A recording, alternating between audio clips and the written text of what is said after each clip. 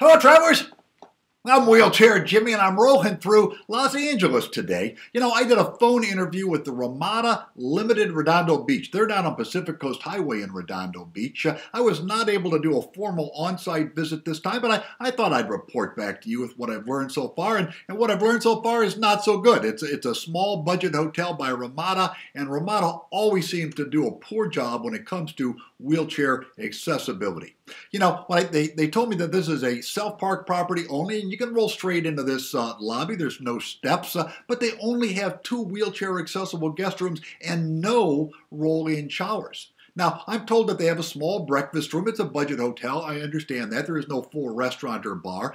They do have a wheelchair-accessible restroom off the lobby. On the WJAR index on a preliminary basis, well, it would get a 2. It's accessible, but you know, Ramada really does a pathetic job. 2 wheelchair accessible guest rooms, no rolling showers for a big chain. That's a disrespectful attitude as far as I'm concerned toward wheelchair users. They could do so much better. Hold on, America.